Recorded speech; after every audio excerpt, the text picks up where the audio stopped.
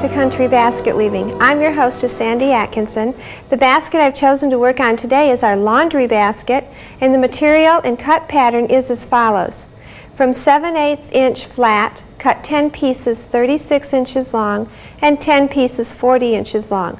You'll also need 5/8 inch flat oval, and from that, cut 10 pieces exactly 11 inches long.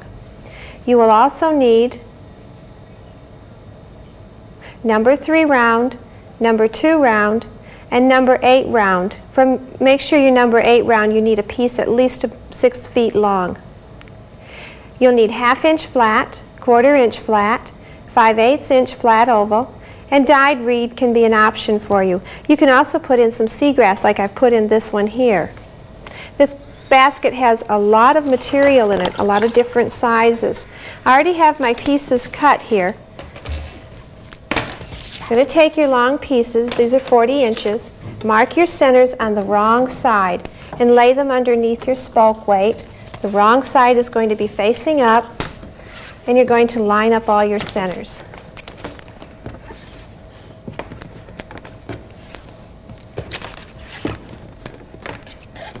We have 7 pieces. Then we're going to go in. First, let's line up our centers here. This is a large basket. It's going to take a large table to work on. Perhaps your kitchen table would be a good spot. And here's my other pieces.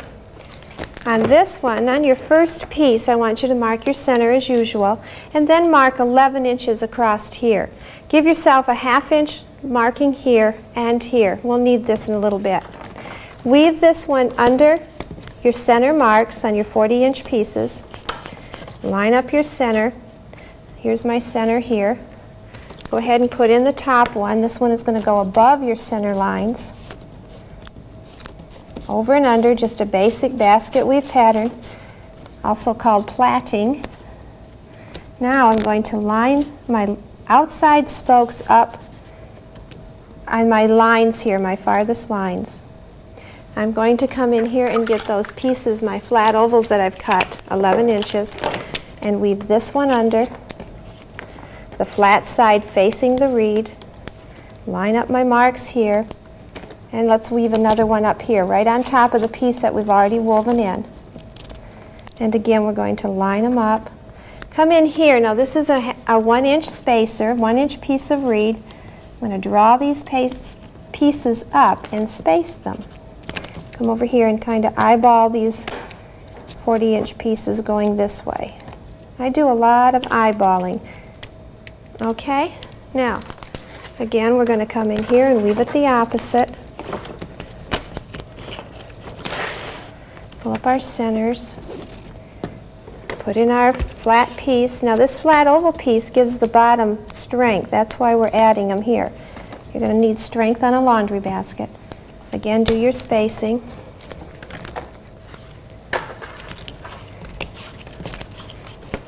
Over and under. Line up your centers. Do some spacing and put your flat oval piece on. Watch your ends here that they don't start coming in this way. Let's come up here and match up this. Again, the wrong side is facing up.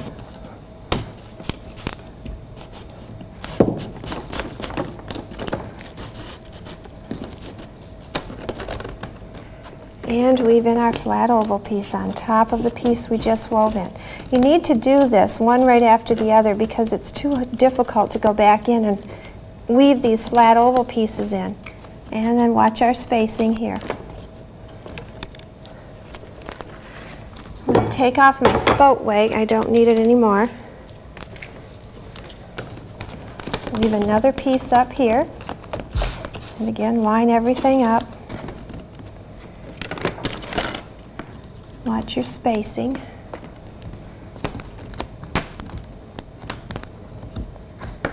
Watch my ends here so that they're all even on both sides.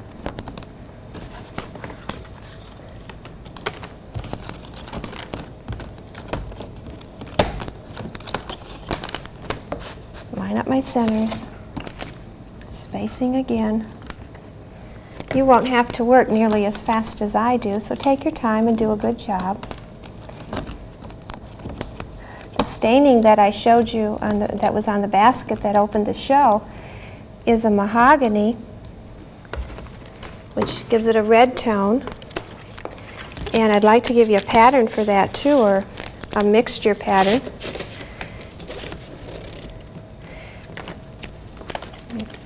Line these up.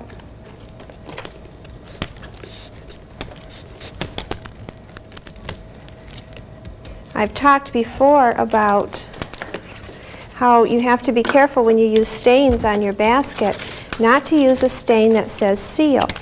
If you have a stain that says seal and happens to be a color that you like and you would like to use it, then what you need to add to it, for a cup of stain, you're going to add a half a cup of terp and 2 tablespoons linseed oil.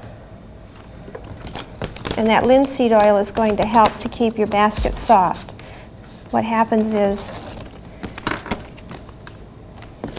the basket becomes very brittle when you use a stain that has a sealer in it. Okay, I think we're all lined up.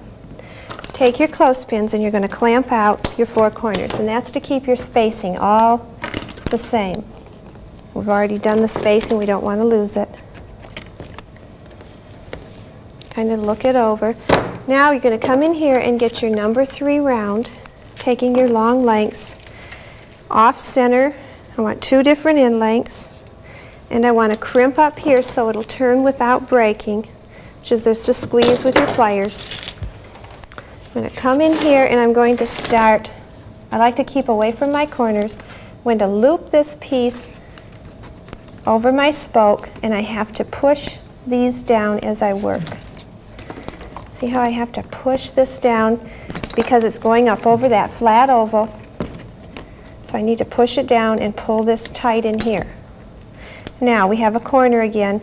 On this one I'm going to bring the one from behind first and then come around with my left one. We have corners that are done 2 different ways. I have a long piece that's going to tangle. We need to untangle it. Come up here. Keep these rows packed in tight.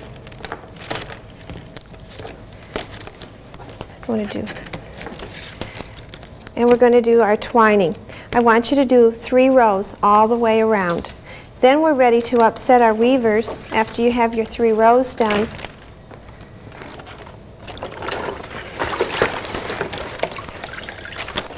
And I've already got this part done. I've got my 3 rows in here. Come in here and we're going to simply bend these up, and this is upsetting your weavers. Take your 4 pieces on the corner and clamp them together. All these in between also need to be upset. Taking my 4 corner pieces, I'm going to clamp them together. You should have all your other materials soaking now too. If they break, sometimes they'll sound like they're breaking there. Don't be too alarmed unless they break off completely, then they'll need to be replaced. Give them a good bend.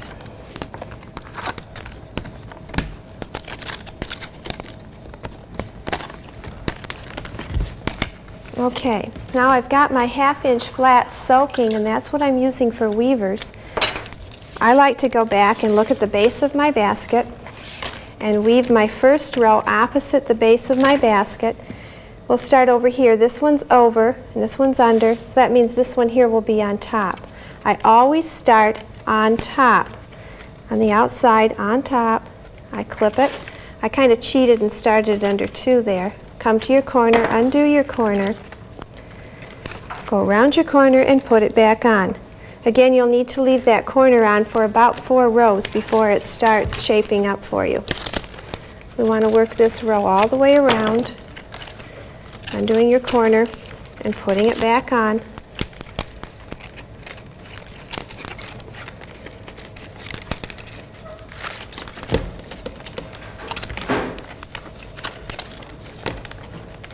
And we're going to work this just over and under the basic basket weave pattern.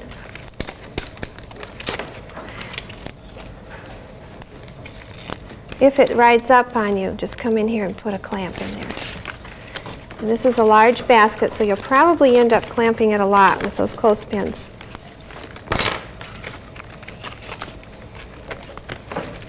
And go back around.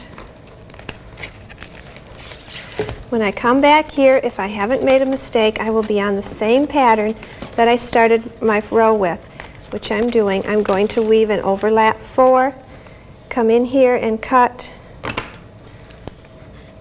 and hide this end underneath that one. Nobody's going to see these ends. Okay, go ahead and do another row.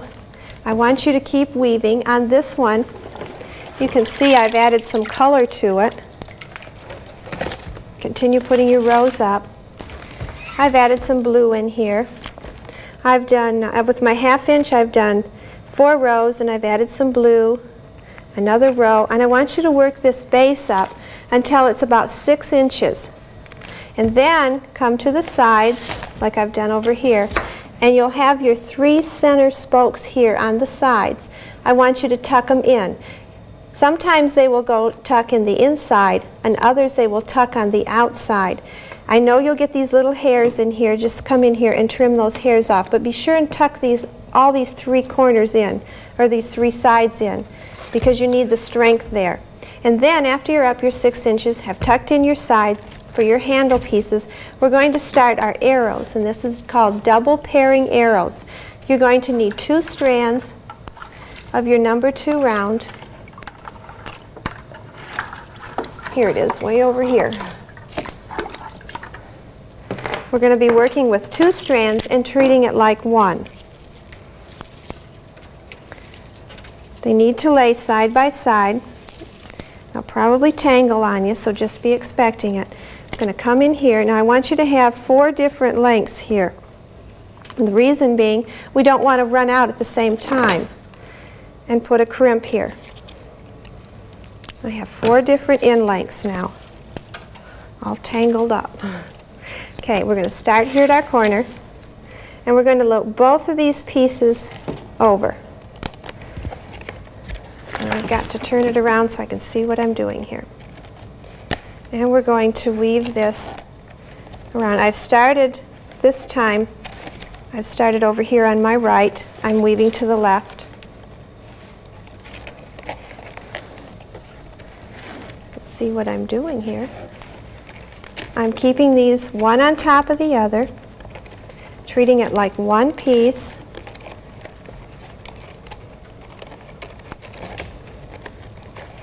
You're going to tangle, so take a minute and untangle them. They're easier to work with that way. Come around here. Put it up here, it'll be easier for you to see. And I'm simply twining.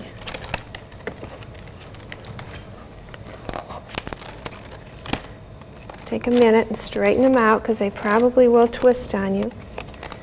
Pull them down flat. Watch the gaps in your basket as you weave your rows. Pull them down flat.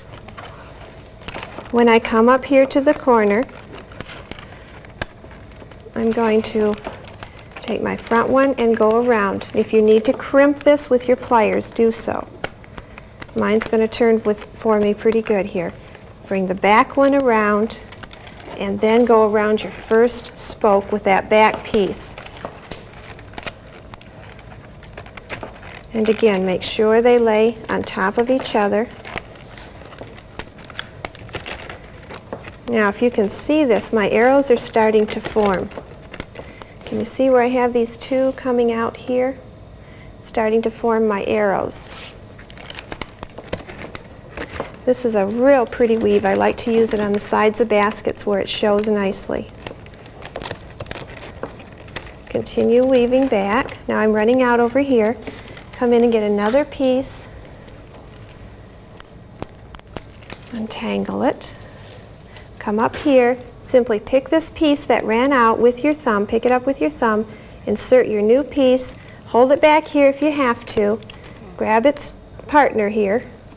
And keep right on twining. Make sure they lay on top of each other. Coming to the end again, and I'm going to take and straighten out my mess here. They're all tangled together. Okay, come around here, taking the front one, bring it around. Put a crimp on it if you feel like you need it, if it looks like it's going to break. Take the back one. Let's reverse that. Let's bring the back one around first. If something doesn't look like it's fitting, then take it apart and do it again. Something's wrong. I was taking the wrong one first. Take the back one, or the one that's in front now. Taking this one here, take it around to the front and loop it around the back one. And then we're back on our pattern. Now this one, pull this link through here. Okay. The one on the right, because I'm going this from the right to the left, is going to go around to the back. This one's on my right. It's going around the back. It's the same as twining, we're just reversing it. Now we're starting to see the arrows really well. Can you see the arrows in there? How they're kind of going different ways. I want you to continue this weave up until you're about 3 inches from the top of the basket. Weave back and forth and back and forth. And then when you're coming to the end and we're going to end it, we're going to untangle this. Okay. I'm going to come around here to the end, finish weaving it out, making sure that I'm not twisted anywhere. I'm laying on side by side. Now, I've got a piece that's running out, so let's add a new one here. If this is going to be too close to my edge, had it been any farther, closer to my edge, I would have taken some out and added a piece a little farther back here. Picking up my new piece, I'm going to continue on. Bringing this one around, then bringing my back piece around. I'm going to just weave this a couple more spots and then I'm going to clip it off.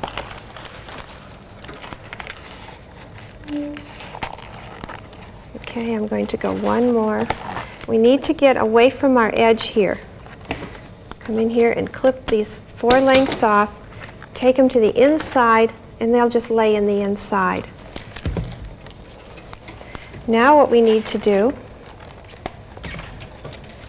is we're going to come in here and we're going to start tucking all these ends down here. But before we do that, we need to add our number 8 round. On this one I've had some pink and I put some blue in too.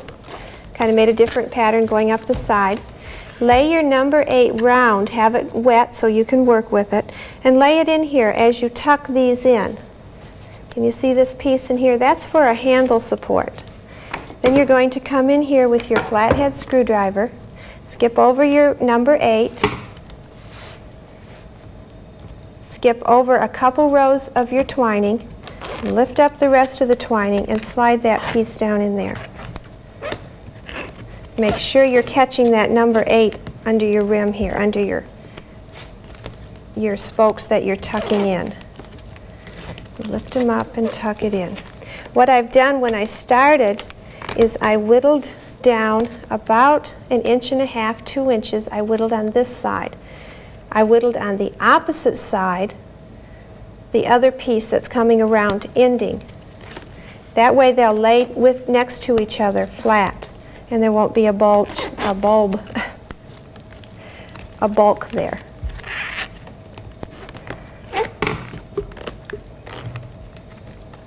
Make sure they lay on top. I know this is hard for you to see. I'm going to tuck those in there. One more to tuck. You can go back in later and trim off all these ends that are sticking out. There. See the strength this is going to give it for our handles, and that's going to give us strength on the side. Now you need your 5/8 flat oval. You're going to need a couple of long pieces because this is a big basket. We're going to trim this off here about 2 inches. We're going to flatten this off. Then we're going to come up here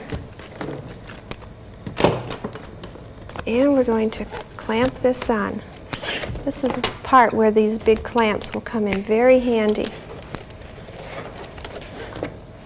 You can pick up these big ones just at a local hardware store. I believe you'll find them in the electrical department. Overlap to your whittling. Here's where my whittling is started. So I'm going to overlap and cut that off.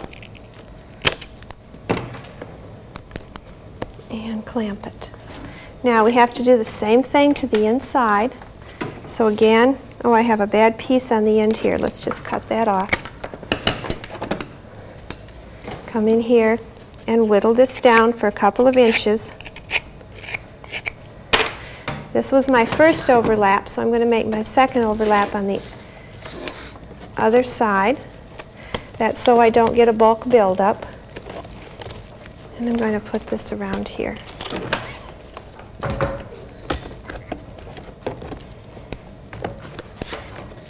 Because I put some blue in on this one, I've taken some blue colored rush, and I'm going to add that decorative touch on the top. Now come where I started my whittling and cut this off, and it's going to overlap for that 2 inches.